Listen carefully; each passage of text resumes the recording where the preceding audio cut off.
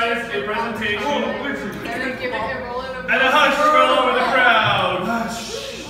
Whoa, what's hush? Your mom wants to snuggle you. Sorry. No. You taught her how to do it. You haven't stopped. What the hell?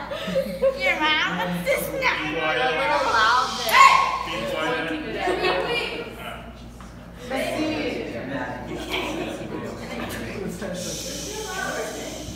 Guys, come on, pay attention. This is important for tomorrow.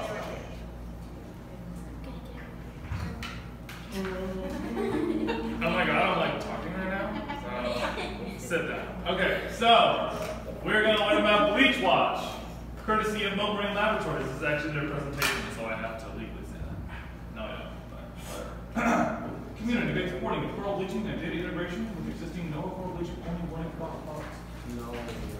Alright guys, why am I teaching you about this? Well, tomorrow on the boat we'll be doing Bleachwatch surveys, which means we'll be snorkeling with a purpose. We're going to be looking for diseased and bleached corals out on the reef, and then we'll be reporting them to boat. Yes. Alright. Florida Keys Bleachwatch Early Warning Network objectives. Monitor environmental conditions. Provide an early warning alert. Involve the community in monitoring coral reef health. That's you. Provide current conditions reports, which will be generated monthly by Moat, thanks to people like you. So thank you. And we don't need that. And we don't need that. And we don't need that. Okay. So. Guys, stop freaking talking. Okay. Appreciate it. Alright, so.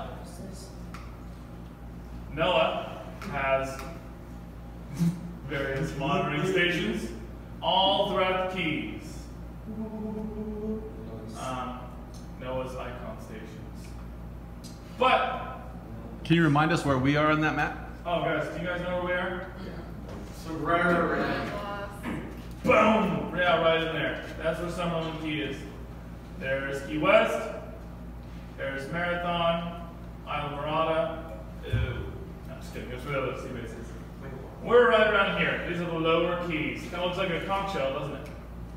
Alright, so, sorry, I said Moat, but it's NOAA. NOAA has these icon stations, and they're going to take various meteorological and oceanographic readings, meaning that they're going to measure the temperature of the air and the water. Why would they want to measure the temperature of the water? To make sure it's suitable for things to live. That's exactly right.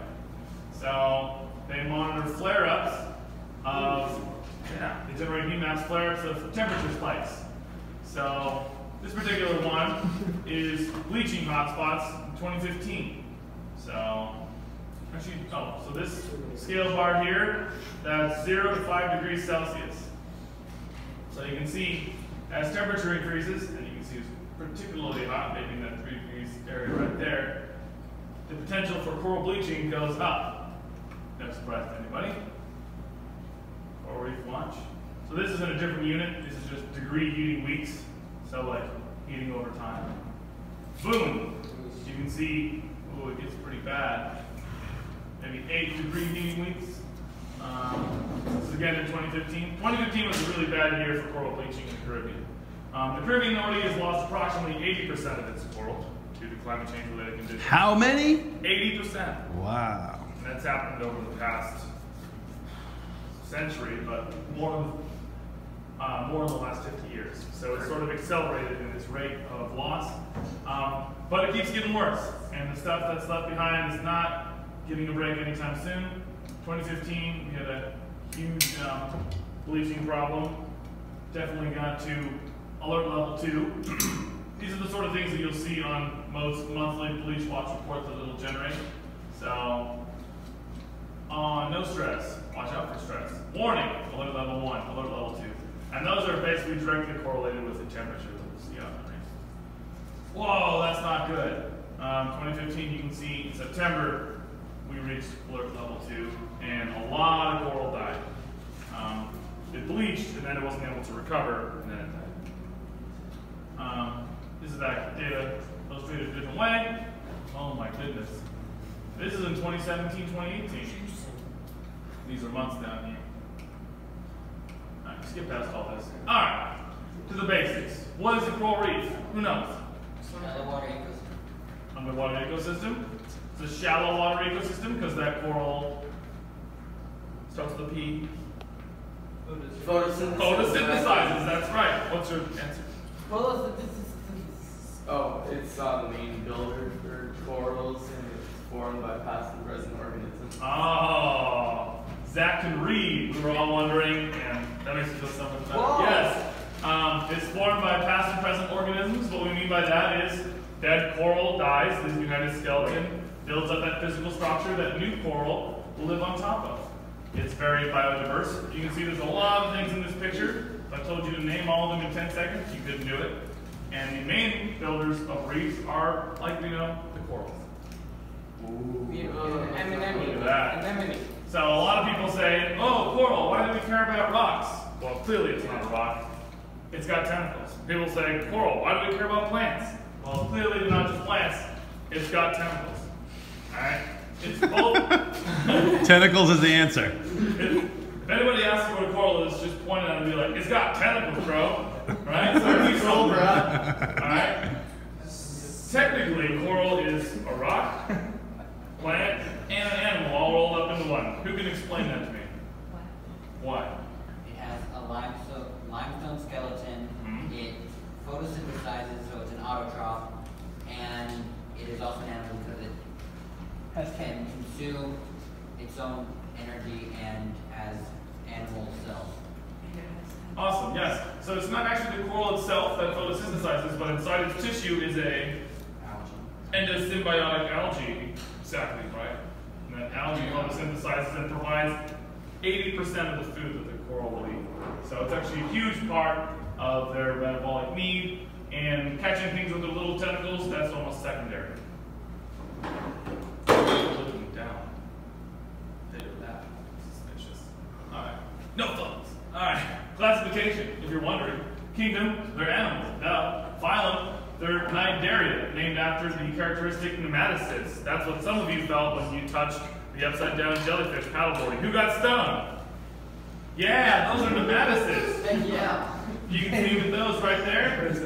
They're basically spring-loaded syringes filled with venom or poison. Venom, right? Because they inject it. Venom, yeah. Spring-loaded syringes filled with venom. So enjoy those. Coral have those as well, but theirs are much smaller, and most species cannot puncture your skin. The notable exception is, anybody know? Fire coral, that's exactly right. Fire coral will mess you up. I have touched some, it does not feel bueno, but you know, I survived. No big deal, I'm like super cool. Alright, class, Anthozoa. That means their polyps have a flower-like appearance. Oh, so beautiful. Subclass, Hexacorallia. What does this prefix mean? Hexa? Anybody know? 6, that's right. That means they have 6-fold symmetry and 6 tentacles. That's 10, but you know what I'm trying to say. Alright. And they're scleractinian. So when we say scleractinia, we're talking about the hard corals. We're talking about the ones that are putting in all the work to lay down all that calcium carbonate on things. Look at that. Look at that animal. What a magnificent creature. So creepy and gross and beautiful. I love it. Alright, so to talk a little bit more about the relationship between the animal and the algae inside. We see the animal is the coral polyp itself. Oh, so beautiful. Oh, but inside it lie the zooxanthellae, or zooxanthellae, as some people say. The zooxanthellae eat the waste of the coral polyp. They produce, they are going to eat that carbon dioxide, the nitrates, and the phosphates, and in return, they will provide the polyp with sugars, amino acids, and lipids. They feed each other in what we describe as a mutualistic symbiosis. Yes? Good thing there's no phosphorus because that was non-polar. Yeah. Phosphorus are non-polar, and if it's in water, it's. Somebody took biology class. Yeah. So the zooxanthellae, just to be clear, those are the ones that are undergoing photosynthesis. So byproducts, these guys here. All right. What is coral bleaching? Well, coral bleaching is when healthy coral, which has color, becomes bleached. So it turns white. Pretty obvious, right? Well, it gets a little bit more complicated than that. So there are several stages to how a coral will bleach. First stage, hey, everything's fine. I'm a coral. The water's great, not too acidic, just right. Then something happens. Uh-oh. They get stressed out. Why do they get stressed out? What could bleach out? What could stress out a coral? Who knows? Sure. Somebody not wearing an orange shirt. Yeah. Temperature. Temperature. Can someone name another one? I was gonna say the temperature gets too hot or too hot. That's also correct. Another one besides temperature. Acidity. Yeah, pH, right? Which is a measure of acidity. What else could stress out a coral? Not enough dissolved oxygen. Maybe. I'm not sure about that one, but do you know about that one? I'm not sure. Yeah, yeah. Sedimentation and other things oftentimes act to sort of scavenge, like when you have anoxic conditions because of sediment dumping off of homes and things like that. Okay. Yeah. The fact that it's struggling to live. All right. So what? It's not really the answer I was looking for. Points we're trying. So the point is, the coral gets bleached because it's stressed out because of poor ocean conditions. Well, at this point, there's a fork in the road. They can either be dead, which means they've lost the battle. Boo! Yes, all of their algae have left their body, and the turf algae that just naturally occurs in the ocean overrides their skeleton, kills the animal itself, and then it just becomes rock covered in algae. Or it can recover, which is what happened to a lot of the Great Barrier Reef. People like to throw out some statistics about the Great Barrier Reef that are a little bit misleading. Yes, a lot of it bleached. Yes, a lot of it died, but not all that bleached died. A lot of it came back. They have a little bit better water circulation over there in that part of the world, so they can fight back against a lot of the diseases and the bleaching events that we can't, because the Caribbean is not a very well circulated place. All right, examples of bleaching. What does this look like out in the real world? Well, it looks like that. It looks like that. It looks like that. It looks like that. It looks like that. It looks like that. It happens to all kinds of coral because all kinds of coral have this symbiotic relationship with the algae. You can see it's generally a general, like, colony-wide loss of color. If I saw this out in the wild, I would think more like disease, but I guess our climate is bleaching. That's interesting to me. But yeah, bleaching is sort of a paling of the entire colonial organism.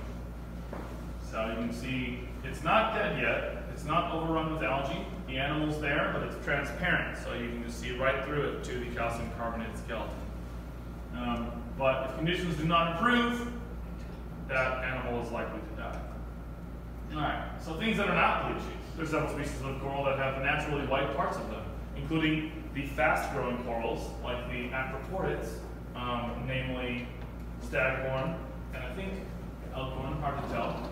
Looks like it's just encrusting right now. But they grow really, really fast, and so they have these growing tips that grow faster than they can incorporate algae, so they naturally have white tips. That would not be considered bleaching. That's just a healthy coral cruising along. Alright, other things that hurt coral. Well, there are coral diseases. And you can see diseases, they can also cause the coral to be white, but it's a much more localized condition. So you can see that there's a visible line of disease spreading over the coral surface. It's not that the whole thing is dying all at once, it's that there are these isolated spots where the disease, where the infection is spreading over the whole coral head. That's how you can kind of tell the difference. That's how I look for it. It also often has very characteristic colors associated with them, like this black band that forms. We call that black band disease. The white plague, it's kind of got a white stripe, you can't really see it here. White plague. We got the yellow blotched because, hey, it's yellow. I mean, we're trying to keep it simple for you. Black band again, so not too bad. All right, other things that might cause a coral to look quote unquote bleached: predation. So coral are a part of the life cycle, they're part of the ecosystem. Things do eat coral, like parrotfish and worms and other kinds of organisms. And so they'll maybe leave little scrape marks on the coral surface, but as you can see, there's no distinctive pattern, rhyme, or reason to what's going on with this coral. It's just got little scuff marks from animals feeding on it. And it's not like this whole thing's gonna die, it's just got little things on it. training materials. We don't need that. Alright, this is what we'll be working with. New 2018. Oh, look at us. These are the data sheets we'll be filling out. So it's got some observer information on there. That's you guys. It's got some site information. That's where we are, so we can get the lat, the long, the type of the vessel, what we're even doing out there, all that sort of stuff. And then this is where it gets really, really easy. So you're going to snorkel tomorrow, and you're going to be looking for the things that I described right now. And you're going to say, it's going to ask you, did you observe signs of bleaching? Well, if you didn't, you're done with your survey. Boom, no. Did you observe signs of disease? Boom, no. You're done with the whole survey. If you did, you keep going. If you did, you keep going. So it's going to ask you, overall, how much bleaching did you see? It's kind of a qualitative measure. It's kind of hard to see. But it's basically like, I saw a little bit of bleaching. I saw a lot of bleaching. It's all bleached. Pretty simple stuff. And then, if you know, you can break down those general estimates you made into the specific kinds of coral. So we got like, and they have those listed out here, this little key for you, like boulder corals.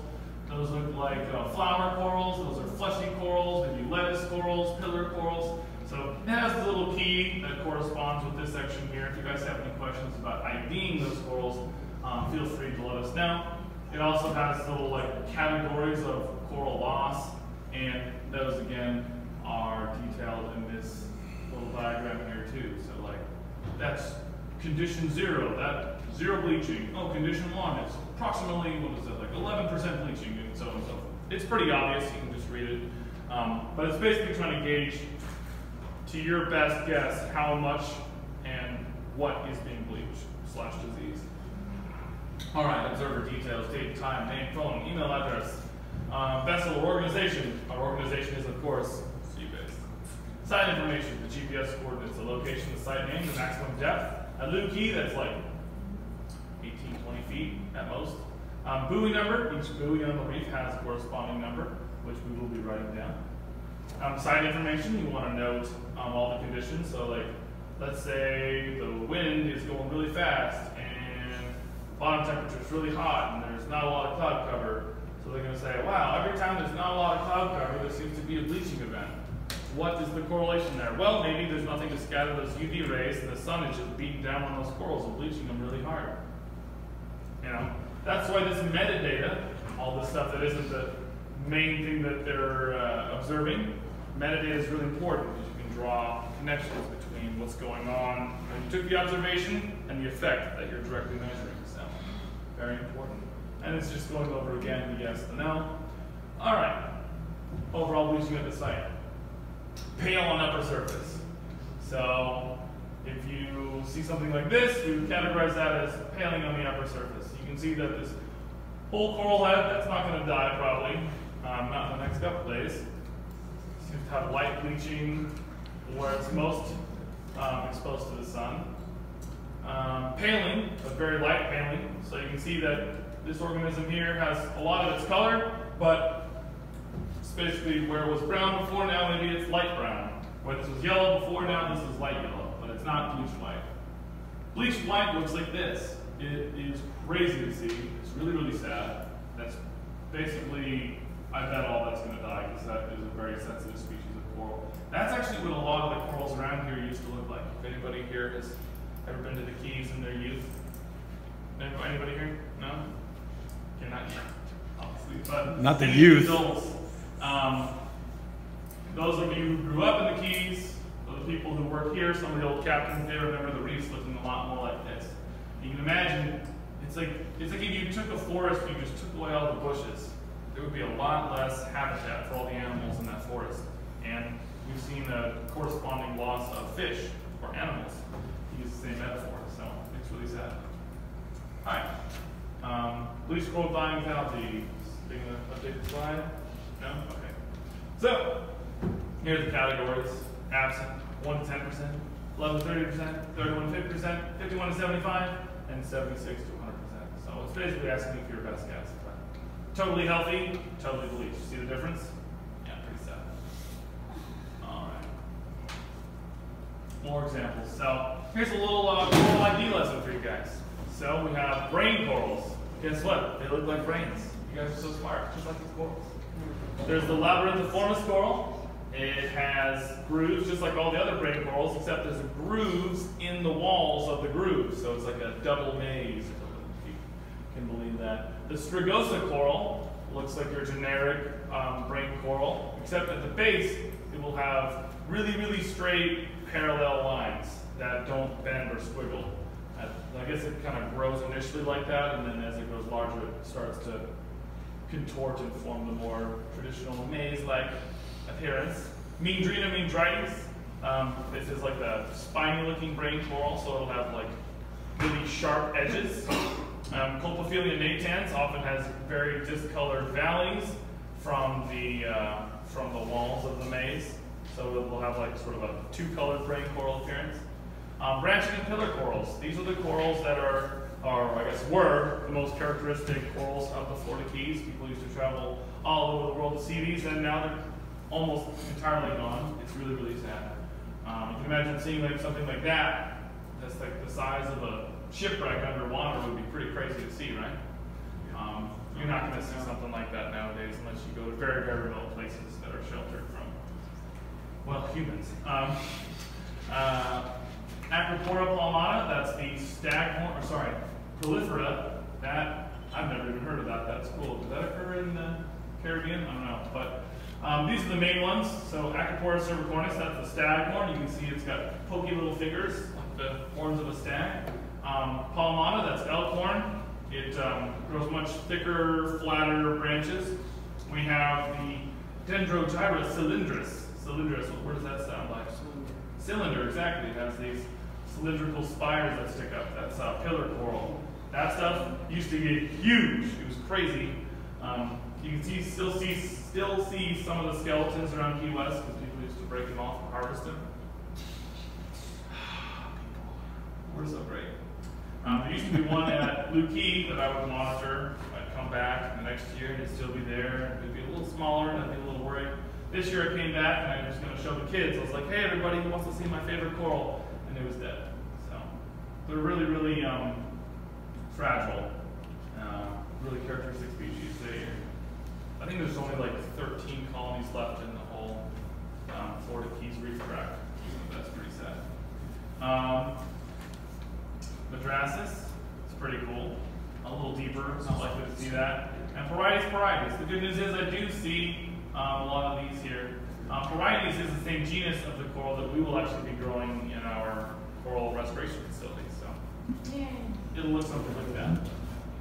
Fleshy corals. These are really, really cool. I still see these on occasion. They look like somebody tried to start drawing a maze and then they just gave up. And then they just start drawing little caterpillars in the middle. They're really, really funky looking. They're really, really cool. They're really, really fleshy because the tissue surrounding the skeleton is really, really large. And the polyps are really, really large. So you can imagine each one of those orange dots there in the maze, that's a mouth. So that's a mouth. It's a labyrinth of mouths. Pretty gross. Pretty cool. Question? I seen one of those when I was kayaking. When you were kayaking? Yeah. You didn't tell me? That's crazy. I love these. That's cool. I'm glad you saw that. That means there's some healthy ponds out there. Jellyfish, like, I'm not doing that. Oh, nice didn't step on it. That's cool, yeah. The fleshy corals, I think, are some of the coolest ones you'll see. Flowering and cup corals. You know, I see these on occasion at Blue Key. I don't see them looking like that. That must be in an area where there's a different algae that they're incorporating to get that deep blue. When I see them, they do look like this. But yeah, they're pretty cool. You can imagine that each one of these is an individual polyp. So much larger polyps than something like this, where each one of these dots is a polyp. Leaf and plate and sheet corals. These usually grow under rock ledges, so they need a little less light than the other species of coral. They look kind of like lettuce. So they kind of sheet out and form this neat pattern of webbing. You can see their polyps are really, really small. So each one of those little yellow splotches there is a polyp. Very cool. All right, and encrusting and boulder corals. So these actually has the corals that we will be growing. So we're growing this one right here, Parietes asteroides. Did anybody see this out in the reef when we went snorkeling? Mm-hmm. Yeah, it's doing pretty well. compared to a lot of the other species, and I think that's why they gave it to us. They don't trust us fully yet, so they gave us a very hardy species of coral. Some orbicellas. They're the large bouldering corals. Look at that. That's crazy. Orbicella Franksii is like this guy, but it kind of naturally pales, so people often think that it's in distress when it's not. There's a Siderastrea. Siderea, it's a fun one to say. Sid for short. It looks like somebody just got some Play-Doh and just took a pencil and punched a bunch of holes in it, because all the holes seem to go inward. And then there's the Solanistrea Bernoni. I think we're also growing that one too, right? I think it's the other one you said. I got a rock. Yeah. This one is really, really cool. I love this one. So I'm really excited that we get to grow this. So why'd you say that one naturally bleaches? Yeah, so it has the appearance of natural bleaching. So it's not actually technically coral bleaching, because coral bleaching is the term that they've given to this wave of basically coral threatening conditions. But it expels its zooxanthellae? Right. They don't necessarily expel their zooxanthellae, but they grow in mounds. And those mounds, like the stagborn corals, can kind of grow faster than they can incorporate algae. Ah. So again, that's just sort of the coral outpacing the incorporation. Oh, also, I forgot to mention this one. Did anybody see a coral like this out on the reef? No. No? I did. Somebody did? You did? Yeah. I think this one is really cool looking. It's got really fat polyps. It looks like somebody just glued some Cheerios to a rock. Yeah. Or Fruit Loops, depending on if their polyps are open or not. They can be really, really colorful. Yeah, Montastria cavernosa, the great star coral. Because they're great. All right. And all the categories I just mentioned to you are on this sheet. No stress, paley, partial bleaching, bleaching. Pretty obvious, right? No stress. Paley, partial bleaching, bleached white.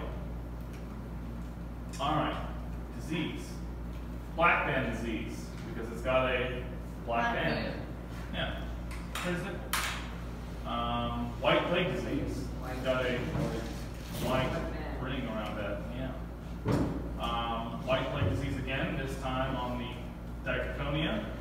This one's pretty cool too. Wish we were growing that. Whatever. I'm not big for this one. Stony coral tissue loss disease. This one is the one that started. When did this start again? I just forget the start date. It started in Miami when they dredged the. 2 years ago. 2 years ago? Yeah, they think they came from the port of Miami when they dredged it for the cruise ships, and it unearthed some ancient pathogen. They don't even know if it's viral or bacterial, but it's been just decimating pretty much every species of stony coral in the Keys. So it starts small, but it goes really, really fast. You can see that's the 18th of January, 1st of February, and by the 4th of March, the sucker is dead. See, that's not bleaching, it's got algae growing over it. That means that animal's totally dead. So in the span of 2 months, it's wiped out an entire system of animals. And this is the progression. Okay, wow, so it's actually started in 14. Right? Yeah, 14, 15, 16, 17, 18, now. So just reached the Florida Keys. It actually passed Key West this year too. That's an update. I don't think they have it in the dry tortugas yet, but the way the currents work here, it's probably only a matter of time. Yeah. But it's been common in like Puerto Rico, Wow. Yeah, and I mean, most diseases, this coral is no stranger to diseases, but this one moves faster and affects more coral than we've ever seen. So this must have been some crazy ancient evil that they dug up. All right. This is from Isla Morada, Florida. That's higher up in the Keys. That's live tissue, bleached tissue, and dead tissue. That's got algae growing over it. Kind of looks like ice cream, but sad. Sad ice cream. Sad ice cream. This is again to illustrate how fast this disease can go. January 5th, January 19th. By February 1st, most of this guy is dead. Yeah. This one, they don't even know what this is. They don't even know what that is. There's a really big prevalence of diseases propping up in the Keys, and it's all been very recent. They don't really know where a lot of these are coming from. research them and ID them and, you know, let alone try to fight them. So it's a real shame. I see this one actually a lot out on the reef, and that one. There was big colonies of sit at Munson Rocks when I worked here 2 years ago. They looked like that, and now one of these huge boulders that was the size of a Volkswagen Bug is now dead. So whatever this thing is, it's pretty insidious. Oh, these pictures are so sad. All right, let's talk about something funny. Fire coral. Who's been stung by fire coral? You. You have? What does it feel like? Not good. Not good. Yeah, that's about how I sum it up. Fire coral's pretty hardy, so if you see this one bleaching, you know the water quality is probably pretty bad. It's hydrocoral, not a stony coral, not a scleractinian. It has stinging polyps, so if you look closely, you guys can see those nematocysts that I told you about. There's basically spring-loaded needles right there. They're so big you can see them with the naked eye. They feel terrible. It is an encrusting coral, and it's in the family Milleporidae, so it probably has a lot of pores to sting you with. Not fun, but pretty funny when someone else gets stung. Because it's not life-threatening, but they'll go like, ah, God, and they freak out. I'm gonna die. And I'm like, no, but you're gonna be in pain for about 30 minutes. All right, so zoanthid. These are not coral. I'm sure everybody out there saw some of these. They're often mistaken for coral because they look like coral. They are nidarias, but they're Nidarian, but they're not the stony coral that we're looking for. They're more similar to anemones. It is encrusting, but this we will not be reporting on our data sheet. So if it looks like this, kind of like creepy, trypophobic nightmare popcorn, it's not going on the sheet. Yeah. If you have any questions, talk to me, and I can definitely key out the difference, but that's coral, that's not. All right, gorgonians. Gorgonians also are not the corals that we were looking for. These are not the coral you were looking for. It is an octocoral, not a stony coral. So how many tentacles do you think these guys have? 8. You guys are so good. Also known as soft corals. It is branching because it has branches. There are many different species. Sea fans, sea whips, all that stuff. Who has seen any of these on the trip today, or trip this week? Yeah. They're actually doing pretty good. With the larger stony corals starting to go extinct, there seems to be a regime shift towards more like turf algae and octocorals. So these guys are sort of filling in the niche that the larger corals have left behind. All right. And all the data that we will send to Mo gets collated into a report that gets released at the end of the month. And so throughout the summer, we'll be getting reports on the risk of bleaching for the summer. Just from talking to both staff, they don't predict that we're ever going to hit like alert level 2 this summer, like we did in previous years. So it should be a pretty easy summer in terms of bleaching, which is nice. But I mean, it's year to year. We could lose it all next year. But you know, it's about pain. They have a website you can go to view all this information. Severity of diseases in 2018. So these are all data points from people like you, citizen scientists. And they have a survey size here of 380. Some of those were scouts. A couple of those were me. All right. Green is no bleaching, yellow is paling, red is bleached. You can see in 2015, things were no bueno. A lot more bleached. 2014, also no bueno. But 2018, relatively pretty good, but you know, maybe there's just less coral to bleach. Who knows? All right, so while you're on the reef, hot tip: look for these yellow tags. If you're looking to fill out a bleach survey, there's a really easy way to do it. Mo has done all the hard work for you. So they've identified corals that have disease or signs of bleaching, and they've attached a bright yellow tag to them, as seen here. So what I want you guys to do, if you can, if you have any of the staff cameras or if you have a camera of your own, could you please take a picture of the tag with the coral in frame as well, and then we can put those all in a folder on our computers, and we can send that folder over to Mo, and they can use that picture for their own data purposes. And they can generate PowerPoints like this for y'all, and they can use computer programs to map out the percentage of tissue loss and calculate the rate at which these diseases are moving and all that stuff. So it's helpful. It's sad, but it's helpful. Okay. Hey, this is actually the species that we're going to grow. Mustard hill. Yeah, mustard hill coral. Yeah. Parietes asteroides. This is healthy. This is what it would look like if I slept in. No. If it looks like this, Mike's going to get really mad at us. No, this is, that's not going to happen. Alright, there's the great star coral, alive, bleached. Pulpophilia, alive, bleached. Parietes, alive, or no, it's just bleached. Yeah, these images are so sad. Who saw that coral when we were snorkeling? I did, that's pretty cool. Alright, so as you can see, way back when, the reefs used to look a lot different. They used to be all coral. Now, they kind of look more and more like this stuff in between. Dead rock. Oh my gosh, this is so sad. Skip, skip, skip, skip, skip, skip, skip. Oh, it's a cool picture. That's the grooved brain coral I was telling you about, like the double maze. You can see there's like a groove in the maze.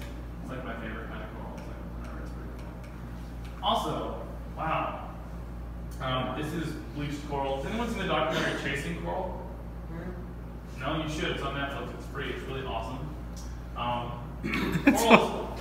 Corals, when they die, when they're right about to die, they do this thing that's really, really beautiful, and also, therefore, really sad. But it's also very beautiful. They will fluoresce these beautiful neon colors. Some of them are purple, some of them are green, some of them are orange. It's like somebody just filled in a coral with some highlighter. Nobody knows why they do it. It will happen kind of all at once. So this picture is a Great Barrier Reef where there's just like milky white coral with neon green valleys, and it's really, really stunning. And then the next day, all those coral have been overtaken with algae and they're dead. So it's almost like a requiem dance for the coral. You know that word? It's a death dance. Yeah, it's very sad. All right.